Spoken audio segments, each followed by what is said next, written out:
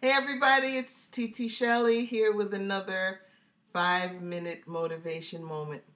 I want to talk to you today about fighting.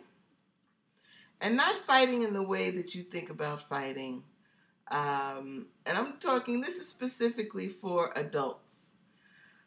This one is about when we feel that our back is up against a wall, someone is challenging us, someone is testing us, maybe at work you're being tested, or it's a child or a spouse or an ex, or even an unex, a former, a present, and you're feeling challenged all the time, and you want to fight.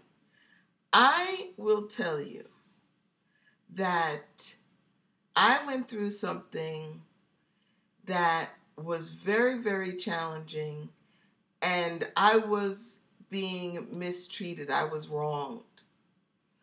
And my first response was to fight back.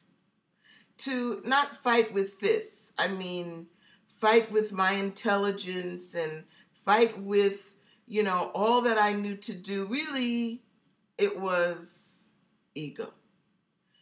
And it reminded me of a time, a very quick story. I was in the Bahamas, and my husband and I were in a raft, and I got flipped out of the raft and turned upside down.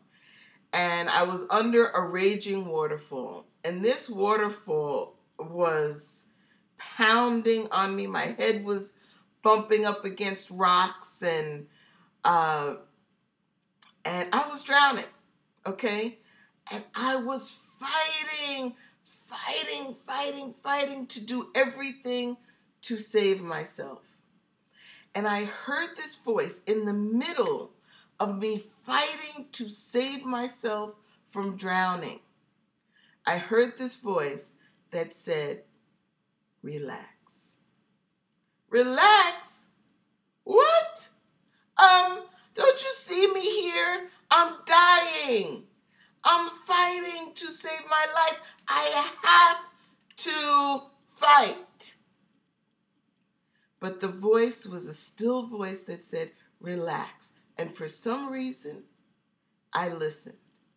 The minute that I relaxed and I surrendered to the very thing that I thought was trying to drown me, and all of a sudden, that water carried me like a baby in a basket right over to the shore to safety.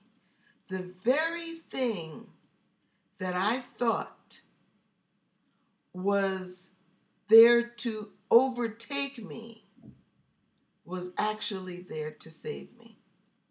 And I was fighting it.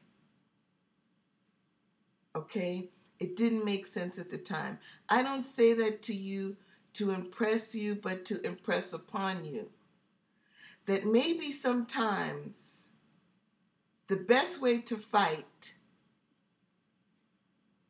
back is to fall back, is to relax, and to trust that all things work together for your good. Remember, I told you this already. Somehow, this thing was there to save me. I was looking at it wrong. It was not what it looked like. And it introduced me to a part of myself I didn't know was there. Embrace these challenges and relax. You got this. I love you, and the best is yet to come.